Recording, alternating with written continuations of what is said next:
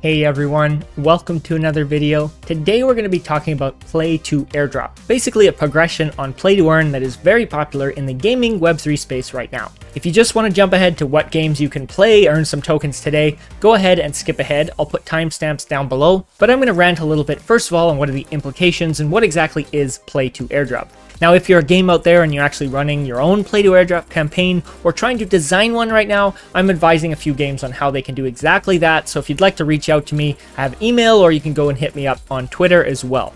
What is play to airdrop? Well, play to airdrop is essentially a progression on play to earn. That's the way I look at it.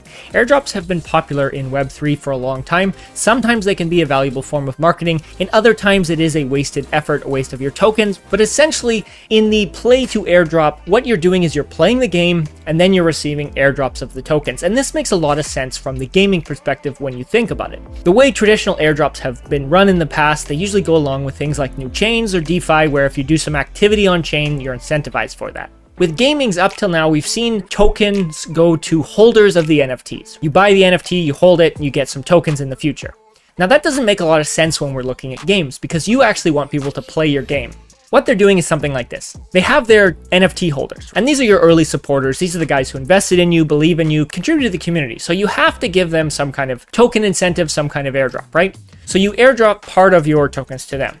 But then you have a game. So you actually want players. You want people to test out the game because this not only gives you players, but it's valuable metrics and valuable data that you can use as you improve the game, talk to VCs, raise Series A's, etc. And so you want to incentivize these players that maybe they can't afford an NFT, especially when some of the floor prices spike up. So it's nice to give airdrops to people that just come in and play the game with no NFTs. And then what you do is you incentivize your NFT holders by giving them bonuses. So maybe the normal players get 1x and the NFT holders who are playing get their normal airdrop. And then if they're playing as well, they get a little bonus on their playing for holding an NFT. In this way, you incentivize your NFT holders to play the game. You reward the ones who aren't playing the game. And then you also get in players who won't be discouraged because they don't have an NFT and they just want to play for free. They want to try out your game and they get some airdrop. Now, the interesting thing about airdrops is they don't have an actual solid value. It's not like play to earn where you have a token, you can look at the price and you can say, hey, I earn this many tokens a day, that's $5 a day. You can't do that with airdrops because it's more speculative. I think one of the things it does is it brings in players that are a little bit less financially driven and a little bit more risk on probably, because these are players that are willing to play your game in hopes of future value. They're not players that can look at it right now and see, oh, I can make $5 today, I'm going to play this. It's kind of looking at it and they really have to believe in the game long term, or at least the hype of the game, to think that these tokens are going to have value and they'll play your game. And this brings me to another point of, as we're seeing so many games in the space go this play to airdrop route, there's only so many Web3 gamers in the space, right? There's only a handful of gamers that actually care about tokens, getting tokens, because Web2 gamers don't really care. If your game's fun, they'll come in. If it's not, they won't. With this finite number of players and so many games offering these play to airdrops, we're actually seeing a bit of a sensation where there's a race to the bottom in a certain way. And so the airdrops that are perceived as bigger, perceived as more likely to succeed, and this is going to be the games that have a lot of hype or probably the most funding, are going to be seen as the ones that snatch up most of the Web3 players when we have a bunch of games simultaneously going with play to airdrops. And the other thing that I need to mention is because of the last year and a half of the bear market, most games have delayed their tokens. So for some games, there's no option of the play to earn we've seen before because they don't have tokens released. They've been delaying their tokens. So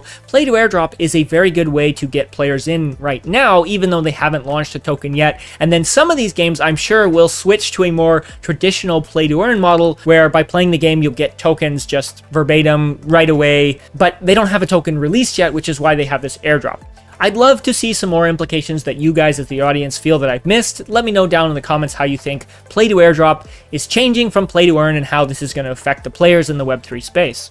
Okay, now let's shift gears and let's talk about some games. First of all, the first game I want to mention, even though the airdrop segment is over, is Pixels. Pixels Online has basically blown up this whole play to airdrop thing by gaining a lot of users through this type of marketing, through this new form of rewarding players. Now, for those of you who don't know, Pixels Online is essentially an open world farming game that has recently moved over to the Ronin network and has been quite successful with their initial launch campaign with the move to Ronin. And what they did is they launched this play to airdrop campaign. And in essence, they got over 100,000 daily active users in the month of November while they were doing this campaign that recently ended. And now the team has come out and said they think that about 30,000 of these are bots, but they believe 70,000 of them are real players. And those are pretty significant numbers, which is one of the reasons this whole airdrop token thing is becoming very popular. And so without further ado, let's talk about some games that you could play right now if you wanted to earn some tokens for the future. The first one I want to mention is Kuroro Beasts. Kuroro Beasts is essentially an RPG. They have two different games, but essentially it's an RPG inspired by Pokemon with that same kind of pixel feel that we just talked about with Pixels Online. And what they're doing is they're airdropping 10% of their tokens to NFT stakers, and then they're airdropping 7% of their tokens to players. This is what I talked about before, where you divide it up and you reward both your loyal holders and the people who are just playing for free and testing out your game. And then of course there's rewards when your token holders are doing both. And this is a game that moved from Polygon over to Arbitrum, over to the Treasure ecosystem, and has been getting a lot of attention because just this week they launched their Play to Airdrop campaign. It's very easy to get started. You can jump right in, connect your wallet, and start playing two of their game modes, and they have a dashboard where you can see as you level up your airdrop meter, you're going to essentially get more tokens down the road. So if you want a game you can play right now to try and earn some airdrops, go and check out Kuroro Beasts.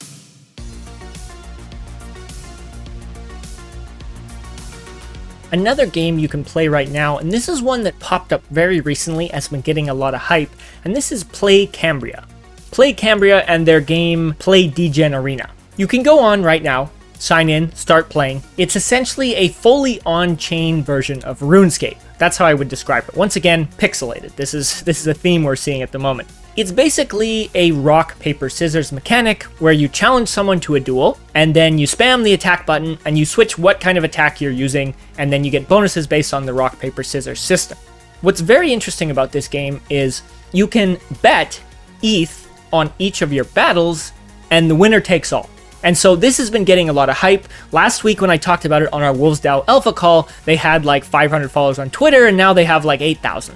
Because a few people actually came up and made like 100 grand by wagering ETH against each other. And so there's been some very big winners on this game, which of course is gathering a lot of attention. The airdrop element comes in where you're earning points to a future token airdrop. And so the game is on base. You basically just have to sign up, sign in a wallet, and then you can run around the universe, check what it's all about, and play the game. You can challenge people for free, so you can practice. But if you actually want to earn some money and earn the airdrop, you have to wager some ETH. Now the game is on base, which means you'll have to bridge some ETH to the base ecosystem. You can use MetaMask just fine, and then when you battle someone, you offer a wager, they can counter, and you don't have to play for huge stakes. Some people are playing for like an ETH stakes, but you can play for a couple dollars, and then if you win or lose, you'll earn tokens towards a future airdrop. And so that's what I'm doing at the moment, just playing the game with some very low stakes in order to earn a bit of points, so I might get a token airdrop in the future. Well, it's confirmed you'll get a token in the future, but we don't know what the value of that airdrop will be. And then if you really get into it and you really enjoy it, you can actually play to earn by betting some of your friends and taking their ETH, because it actually is luck-based with a little bit of skill. It's not entirely luck-based, but if you go and check it out or watch some videos, you'll see what I mean. And they're building on a lot of other aspects that look interesting. Reminds me of RuneScape feel, right? The wagering against each other is the earning mechanic, but there's a lot of other underlying elements to this game, and I think we're going to see it expand a lot as time goes on, because like I said, it just launched its testnet and it's pretty new. The other game you can play right now that I'm going to give a very quick shout out to is My Angry Yakuza Girlfriend. Their CEO, Sinjin, is in the Wolves DAO. Great guy, very funny guy in the space, very knowledgeable about gaming, very active in the Web3 community. And they are building a social game where you basically, in the nightclub, run around and try and take out your opponents who happen to be other angry Yakuza girlfriends. It's a social game, and I've played it, and it is rather fun. For a while now, they've been promising airdrop tokens to the alpha testers, and they open up testing every now and again. So it's a game that you can play now and keep an eye out on if you actually want to maybe get some tokens in the future. Moving along, let's talk a little bit about some of the top games you should be looking at that are going to be doing play to airdrop soon. There's only a few you can play right now. but there's a lot of them that have said they're going to launch play to airdrop campaigns very close in the next 6 months. And so as more and more of these games start to launch these play to airdrop campaigns, you're going to have to be very picky about which ones you dedicate your time to, unless you have 12 hours a day to play Web3 video games, which some of us do, but I personally don't. So some of the ones that I'm going to be keeping the closest eye on are the following.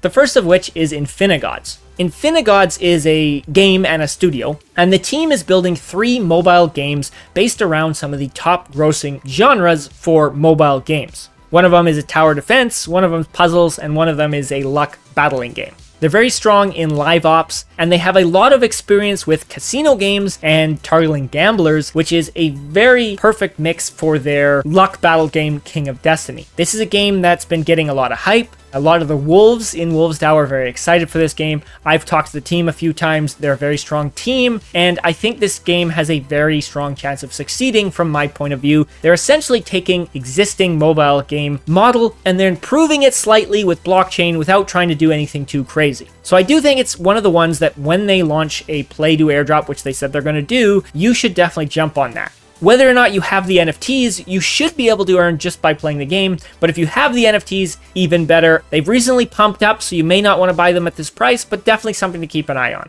Another game that's talked about play to airdrop is Shrapnel. Now, I don't think I need to say too much about Shrapnel. We've talked about this on the channel. We've mentioned them many times, and they're one of the most hyped Web3 games, so I assume you probably know about them if you're familiar with this space. They are an extraction shooter that is aiming to be a AAA shooter game, similar to the likes of Escape from Tarkov, with more of a creator element going alongside. They recently raised $20 million, and they have a very strong team, so they have the team, they have the funding, they have the hype. If they do the play to airdrop that they've said they're going to, this is one definitely to play. Now, they just had a lawsuit filed internally with some of the team. There's some things going on in the background that could change the narrative, but I still think that they're very strong and definitely one you should be watching to play when you can be playing later this year.